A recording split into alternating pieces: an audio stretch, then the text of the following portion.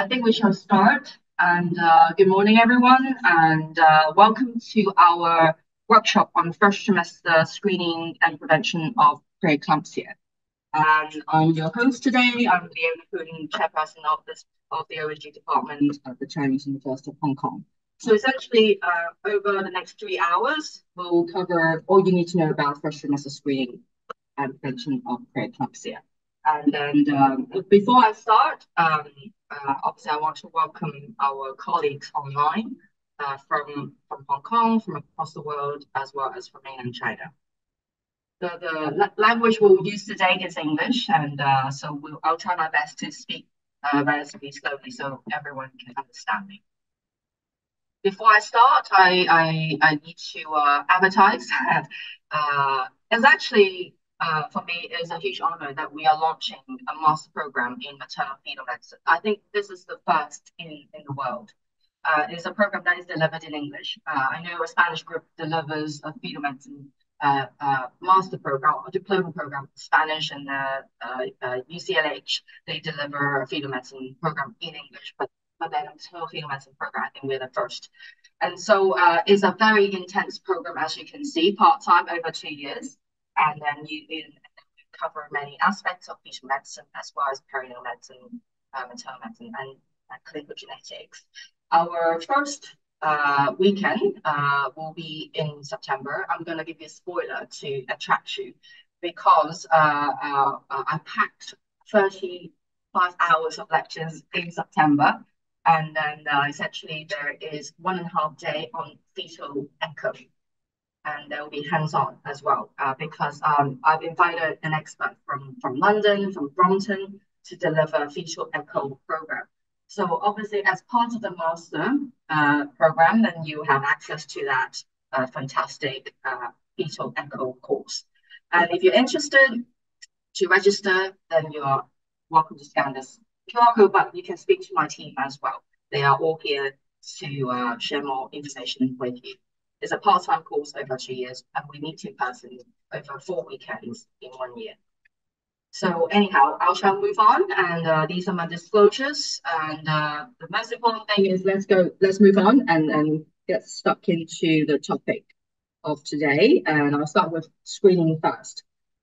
Some of you will have seen this slide already, and this is also something that we use in Hong Kong, and actually mainland China also adopts this screening approach. Both the UK and the US, they recognize the need of screening in early pregnancy, and they've come up with a list of risk factors. And then one was issued by NICE in 2010, and then the other one is issued by ACOG in 2018. And then you can see that the risk factors are divided into high risk factors and moderate risk factors. If you have one high risk factor, you're considered high risk, and if you have 2 or more risk factors, then you're considered moderate. 2 or more moderate risk factors, then you're considered high risk. But what they haven't done is to work out the screening performance. Okay, it's easy to do. In clinic, you say, okay, you have these risk factors, then you can be determined as a high-risk patient, but then they haven't given us the evidence to convince us. So we actually took it upon ourselves to do this study. We included 120,000 women with single-term pregnancy, and we've confirmed that this approach of screening is okay only. Yes, is only achieving 30% detection rate for preeclampsia requiring delivery after 37 weeks, and then the detection rate of 39% for preterm preeclampsia. So it's a simple approach. But performance of screening is relatively suboptimal. If you think you can actually save the world with this approach, then I think you are deluded. So another issue is that it seems that this approach of screening is just too simple. Women are very, very clever. Most of you are women here, and I'm not here to discriminate. And if you go for Down syndrome screening, our pregnant women would like to receive a personalized risk to make a decision about whether she should go for an invasive procedure. I think this is also the same concept for other pregnancy complications. So what we have learned is that using the NICE approach to screening, we can only achieve a very low rate of adoption of aspirin. So only 23% of high-risk women determined by the NICE approach would agree to take aspirin. So while you think you're doing good to screen women with a checklist of risk factors and then offering aspirin, but only less than a quarter of women would accept because this is a very non-specific screening approach. We so have to move away from doing suboptimal screening. So don't be deluded to think that you are saving the world by asking them if they have had a case, if they've had previous history of preeclampsia. They may not take aspirin. You can't scare them enough. But I think if you give them a personalized risk, then they will listen more to you and then they will focus on how they can optimize their health and then prevent preeclampsia. So my work came in 2005. And then we started using logistic regression analysis to combine risk factors with various biomarkers. Biomarkers could be a measurement of blood pressure, could be the measurement of uterine Doppler by ultrasound, or it could be a blood marker. But then in 2012, we moved away from using logistic regression, and now we're using the competing risk approach. So competing risk approach is a very simple concept. We assume that every woman would be pregnant forever, then all of them would have preeclampsia. And whether they actually have preeclampsia or not depends on whether the delivery occurs before the development of preeclampsia or after. So we have worked out that if a woman were to stay pregnant forever, for a low-risk woman, then the median gestational age at delivery with preeclampsia is 55 weeks. But in reality, she will have delivered before 42 weeks. So her risk is presented by this area under the curve as the green part. Her risk is very small. And if a woman has several risk factors, then her curve will be shifted to the left and her area under the curve is substantially increased. And that is all taken care of in the risk calculator. Please do not worry. You don't need to do the mathematics. Okay, you don't need to do the mathematics, and we do this for you. But what is good about this approach is that we can really generate an individual risk for an individual pregnancy. And actually, I talk a lot about preterm preeclampsia with delivery before 37 weeks. But in fact, you may choose a different timing. You may choose a different gestational age cutoff. It could be less than 32 weeks, it could be less than 33 weeks, whichever cutoff you prefer that makes sense to your clinical setting. And we can also expand the equation with new markers very easily. When I started my research 20 years ago, every time I found a new marker, I had to do a new regression. And every time there will be a new equation. And to be honest, that is very, very, very inconvenient. So now, from our perspective, obviously, you are hopefully going to be the user of my model, and I will continue expanding the model with new markers by just adding it on to the end of the equation. And also, the good thing about this approach is it takes into account the importance of the severity, well, the increasing effect of biomarkers with severity of preeclampsia. In simple words, so the higher the blood pressure, as shown in this scatter plot, the higher the chance of preterm preeclampsia with delivery before 37 weeks. And this is also the case for uterine Doppler as well as PLGF. So how does it perform? Our model, for me, it's a no-brainer. I've been talking about this for like not 20 years, but I'm sure I've been talking about this for 10 years at least, combining all the known risk factors of preeclampsia with blood pressure, with placental growth factor taken in the blood, and then also there's somebody raising the hand. I don't know, Stanford. There's someone raising their hand. Do I need to address this? Okay. And then uterine Doppler by ultrasound. We are able to detect 90% of early onset preeclampsia with delivery before 34 weeks. And then for preterm preeclampsia, the performance is 82%. For term preeclampsia, it's 44%, which is not ideal. Nonetheless, if we do a head-to-head comparison with the UK-based NICE approach, we are able to double the detection rate at the same false positive rate. So for me, it's a no-brainer. We must stop just using a checklist of risk factors, which is non-specific, and it's also not quite adequate for an Asian population. And I'll show you the data to substantiate my point. So I know I'm always challenged with what I do, but then I always keep quiet until I generate the results to show anyone else. So it's very important just to make sure that I do not tend to challenge anyone until I have data. So when it comes to the biomarkers, we have very, very standardized approach. in the measurement. First is the measurement of blood pressure. You're welcome to scan the QR code here, which will take you to the full video that we generated during the COVID pandemic. The most important thing is that we need to use validated blood pressure devices, and then because most of the blood pressure devices, they tend to underestimate blood pressure in pregnancy, as well as in women with preeclampsia, and that could be dangerous. You could be missing a case of preeclampsia.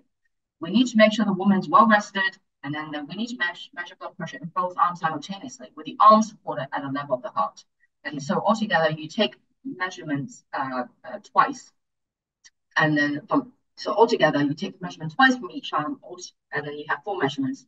We enter the measurements into the risk calculator. So the next I will not dwell on because Dr. Caitlin now will give us a very detailed lecture on how to measure uterine artery pulsatility index. But again, you are welcome to scan the QR code here. That will take you directly to the full video. And then and later on, our in-person delegates will get to have some hands-on experience on the measurement of uterine artery PI. So when it comes to PLGF measurement, I want to share with you some technical considerations, very important. And today we have a company that produces PLGF reagents here. You're welcome to talk to them. And then, but from your perspective, from a clinical perspective, I just want to remind you all the key points, because if you don't follow these instructions, you are not going to be able to measure PLGF accurately. And I tell you, out of these biomarkers, blood pressure, uterine artery Doppler, and PLGF, PLGF has the widest variations every day in the quality assurance reports. And if you don't follow our instructions, it is very, very dangerous, because PLGF is also the most important biomarker for the screening of preeclampsia. It's the most more important marker because it reflects the healthiness of the placenta. And if you don't take the blood well, what do I mean by that? The moment you put a tourniquet on, things will go wrong. Because if you put a tourniquet on for too long, then that will hemolyze the blood. Then you basically with a high level of PLGF, and that will give you a false negative result. And if you use something wrong for cleaning the skin, that's another point as well. Many of you would use RD to clean the skin. May I remind you that you should use alcohol, 70% alcohol, which is what we used to use for the COVID pandemic. So another point is once you have taken the blood, can you make sure you gently invert the blood tube 5 times to allow mixing of the blood with the medium? I don't know, do you take blood? I take blood on a daily basis. And then so maybe you are not aware of the need of kind of inverting the blood tubes. And then afterwards, you need to let the blood tube set for 30 minutes before you centrifuge. And afterwards, we need to compare the quality of the serum against the chart to make sure it looks nice and clear, like urine. But that is obviously down to your laboratory. But you need to pass this message over to your laboratory to ensure quality. And then in relation to a report, this is how a report looks. And most importantly, you will get the result, like the raw value, but you also get the result in a mum value. We correct all these biomarkers, including PLGF, according to certain characteristics of the patient, the weight, whether she smokes, etc. And that is important because the number in the bracket, in the parenthesis, is important. This is a mum of 0.9, which is near 1, relatively normal. It could be a value of 0.1 mum, and that is extremely low, 90% lower than the median. Okay, so this is our FEGAL guidelines issued in 2019, and you're welcome to scan the QR code. That will take you directly to our risk calculator online, which is free of charge. And then the most important thing is that we recognize the need of using a standardized approach to convert the biomarkers into mums. And then a woman is high risk if her risk is 1 in 100 or more. And our model is best for preterm preeclampsia, not term preeclampsia. But we are continue to work on developing an approach to screening for term preeclampsia. This is a very quick slide, number needed to screen for you to take back to your bosses to say we must introduce first trimester screening for preterm preeclampsia. The number needed to screen is 250, which is equivalent to the number needed to screen for preventing 1 case of early onset neonatal GBS infection. And then If you look on the left, the number needed to screen for preventing 1 case of cancer is much higher than the 250 that I'm quoting here. So for me, it's a no-brainer. We must introduce this method of screening in early pregnancy. So in relation to implementing the screening model in Asia, first thing that I did was to do a validation study. We collected data from 10,000 women. We worked out that blood pressure is lower in Asian women naturally. But that is important because if naturally we have lower blood pressure, then that will then affect your detection rate, okay? Because we rely on the blood pressure to be higher than the expected median. So we need to correct for this. Uterine Doppler is okay in Asian women, and then for PLGF, and you can see the massive shift to the left, suggesting that PLGF is significantly lower systematically in Asian women. Again, this is extremely important because our babies are smaller, our placentas are smaller, so PLGF being lower is expected. And if we don't correct for this to make sure that the mom goes back to 1 median, then you are going to generate a higher false positive rate because we expect PLGF to be lower in high-risk women, yes? So this is extremely important. And therefore, in your day-to-day work, once you introduce the screening model, then you have to do QA, quality assurance analysis on a regular basis to monitor for these systematic shifts. Anyhow, moving on, comparing our Asian data to the UK-based data, and then most importantly, we have recognized that blood pressure is good for Asian data, and PLGF is also very good. For uterine Doppler, it seems that it's not as good in our Asian women in comparison to our UK patients. So, but I think that uterine Doppler is still an extremely important component of our triple test, and hence we are organizing today's workshop for getting some hands-on experience. So I was already referring to my paper here, the work of my PhD student here from Thailand. So based on this validation study of 10,000 cases, most importantly, if you look at the graph on the right, if we compare ACOG and NICE approaches head-to-head against my model, then we can see that our model is definitely much better than the ACOG approach and the NICE approach. Why is it? I think in our geographic location, our women are thinner, younger, fewer comorbidities. If we rely on the history of chronic hypertension, a history of diabetes, and obesity of BMI 30 and above, and the age of 40 and above, we are not going to be able to predict very well for preterm preeclampsia or any preeclampsia. So bottom line is the FMF test that we are introducing to this region is far superior than the ACOG and NICE recommendations. I think that we should not be using a recommendation from a very different population. I think that is extremely important. So anyhow, I think time is getting tight, but then hopefully it's okay. We can finish on time. And I want us to just think a little bit about how we can further improve screening. And I'm crazy because I want us to get up to 100%. I think we can get there. And then we are developing a quadruple test. This is work of my PhD, also from Thailand. If I were to add on this biomarker, glycosylation fibrinogen, this is a marker of endothelial dysfunction. You know, at the end, when the patient presents with preeclampsia, there is widespread endothelial dysfunction. So it seems that in the first trimester of pregnancy, we can even consider adding a marker of endothelial dysfunction, glycosylation fibrinogen. We can actually substantially increase the model performance to 83% at the same false positive rate for preterm preeclampsia. And as for term preeclampsia, we're actually able to gain another 13% detection rate, up to 65%. So I think this is also the direction I will go down, is to identify other biomarkers not related to placentation, because PLGF is really very strong as a marker of placentation. Anyhow, some of you might have seen this paper. I received so many messages on Facebook about my comments in relation to this Nature paper. Oh my God, it's a Nature paper. It must be amazing, right? And then, but in the end, it turned out to be for me, it's a disappointment. This is a very important study in relation to cell-free RNA, and then three validation cohorts and one discovery cohort. So essentially, the discovery phase was fantastic. Cell-free DNA, cell-free RNA can achieve a sensitivity of 100%. as a specificity of 85%. But if you look at the three separate validation cohorts, and then you can be convinced that actually this approach to screening is really suboptimal, and AUCs are far lower than our expectation, 0.7. 0.7 is considered moderate. 0.8 and above is considered good. And so we are in the process of converting some of this knowledge into a new test. We want to create a new PCR test.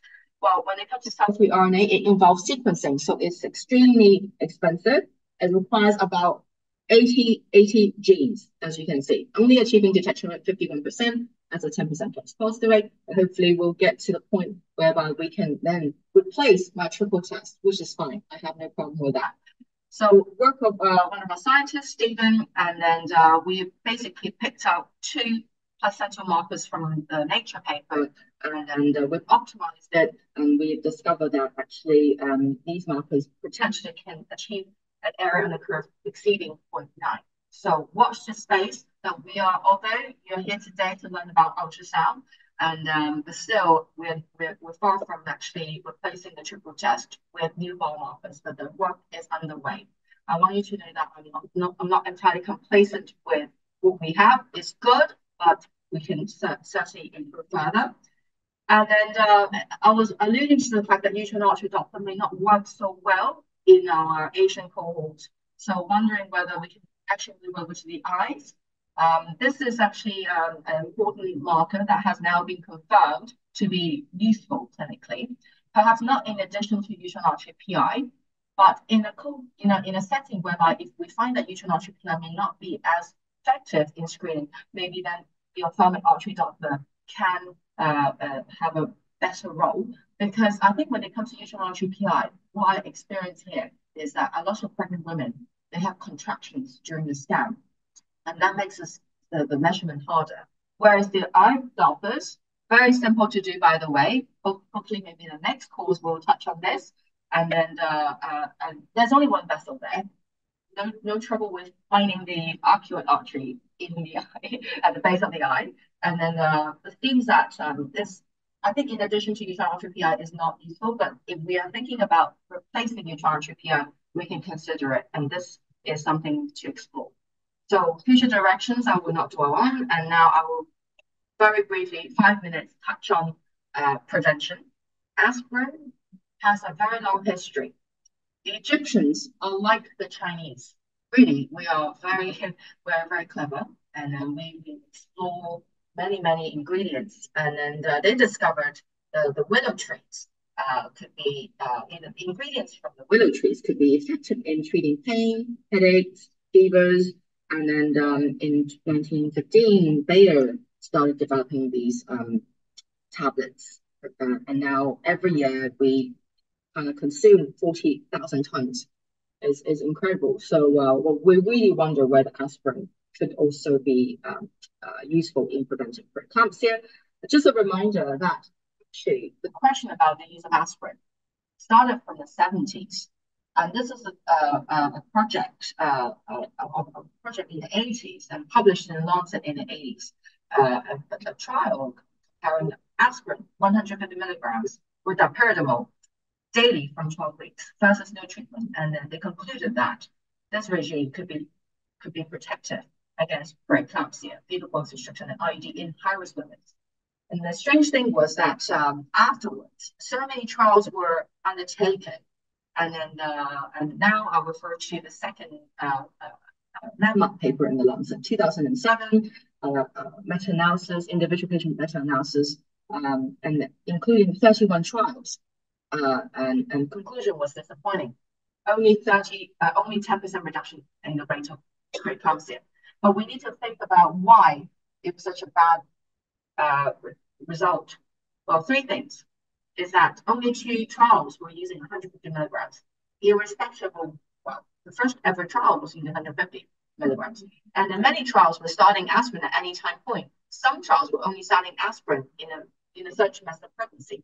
And there were 15 different definitions of preeclampsia. I think that is also the problem. So the meta-analysis that we saw, meta-analyzed a mixed bag of studies. And we need to really be be cautious when we interpret results from meta-analysis. We can't just treat it as the gold standard. May I just remind you that meta-analyses, they have to be well done, or that the trials they include must be well done. So essentially, the work of the Canadian group was really a game changer here.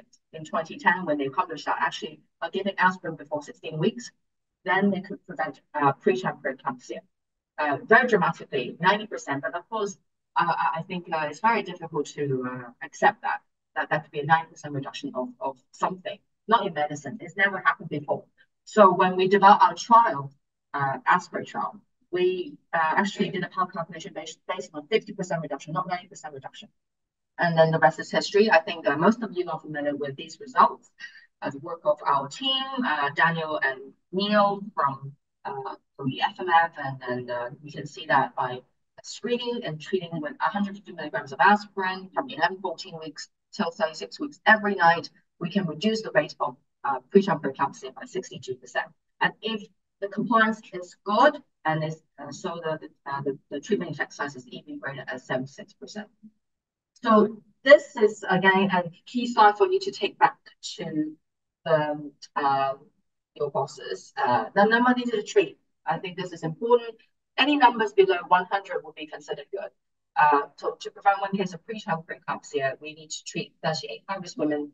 And as for small babies, we need to treat 16 to 30 high-risk women. And as for preventing stillbirth, we need to exactly treat 34 women. So these numbers are very good. Again, refer to the FIGO guidelines. So I've already emphasized the importance of compliance. And most importantly, if I have a woman who is screened high risk without chronic hypertension, then maybe we can even achieve a 95% reduction, which is quite astonishing. So another impact is in relation to prevent preterm birth, because through the aspirin trial demonstrated a 68% reduction in the cumulative length of stay in NICU, suggesting that we are really having impact in reducing preterm birth and optimizing health for the newborns. And what is important to recognize is that I know we hand over the baby to the pediatrician, but the impact of what you do in pregnancy is lifelong. If you don't reduce preterm birth, then you are going to increase all these complications for the child, cerebral palsy, even in the long term, impaired work capacity. So someone would ask, how does aspirin work? How does it prevent preeclampsia? So we've done this analysis based on the aspirin trial. We've learned that actually aspirin can reduce the measurements of uterine PI. This is a reflection of improved placentation, and that happens before 20 weeks. So this is why it's important for us to start aspirin before a certain time point. If you start it too late, then you cannot achieve good prevention. I've become obsessed with aspirin non-response. Why don't some high-risk women respond to aspirin? And we worked out some risk factors. That's important as part of counseling. Sadly, women with chronic hypertension, they don't respond to aspirin so well. Those with very low PLGF, less than 0.71, and those with super high risk, 1 in 2, 1 in 10, 1 in 11, 1 in 50. I think that makes perfect sense. Yes, it's very logical. And when you have patients like this, you need to tell them that although aspirin is going to have a positive impact, but I anticipate that you will still have preeclampsia. Still need to look out for signs and symptoms of preeclampsia. Don't be complacent. So in our work, we have theorized that actually aspirin can prevent preeclampsia by actually shifting the time when preeclampsia occurs. So by delaying the onset of the disorder, then we also push back on the timing as to when the baby needs to be born. And that obviously is important for both the mother and the child. And then we've already demonstrated through some fancy metabolomics work that aspirin can decelerate placental aging by 1.27 weeks. So that is how we now counsel our high-risk women. We tell them that you are high risk, you're treated with aspirin, but don't be complacent, please. You still need to remember you are high risk, and we are simply shifting the time point as to when you present preeclampsia and when you will deliver. And so you should still be vigilant about your signs and symptoms of preeclampsia. You should still be checking your blood pressure at home, etc. And just to finish off, I want to show you the preliminary data of our forecast implementation trial. I can't show you the data because the paper is under review. But very importantly, in Hong Kong at our unit, by screening and then identify the high-risk women, treating them with aspirin, we are seeing a reduction of 50% in the rate of early onset preeclampsia, near 40% in preventing preterm preeclampsia. So this is actually compatible with our expectations. I know with the aspirin trial, we were demonstrating 60% reduction, but that is in a conventional trial setting. But now this is actually real life setting. And then, so this is real life data that we're sharing with you. So in conclusion, we can definitely implement the combined test in Asia. We need to identify the differences in mom values for the local population.